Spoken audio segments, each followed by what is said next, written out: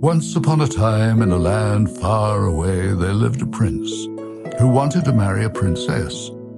He wanted a true princess, someone with grace and kindness and noble spirit. So he traveled far across the world, over wide oceans and rocky mountains, through dark forests and endless deserts to find her.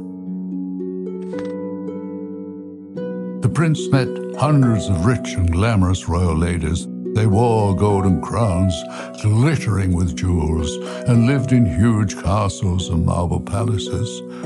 They dressed in fine silks and velvets and threw feasts and dances in his honor. But not one of them seemed to him to be a true princess. There was always something about them that was not as it should be. They were vain, or they were greedy,